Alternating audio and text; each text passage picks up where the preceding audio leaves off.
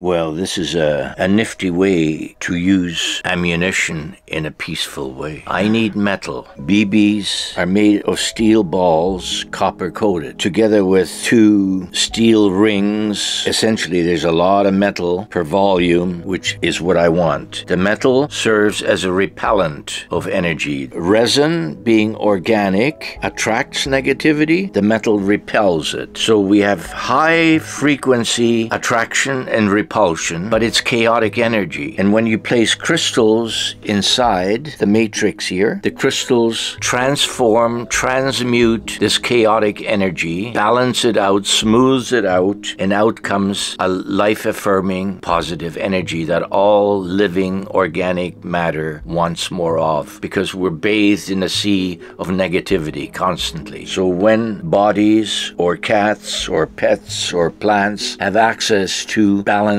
positive energy, they absorb it, they love it, they're attracted to it. So that's why these things are so effective.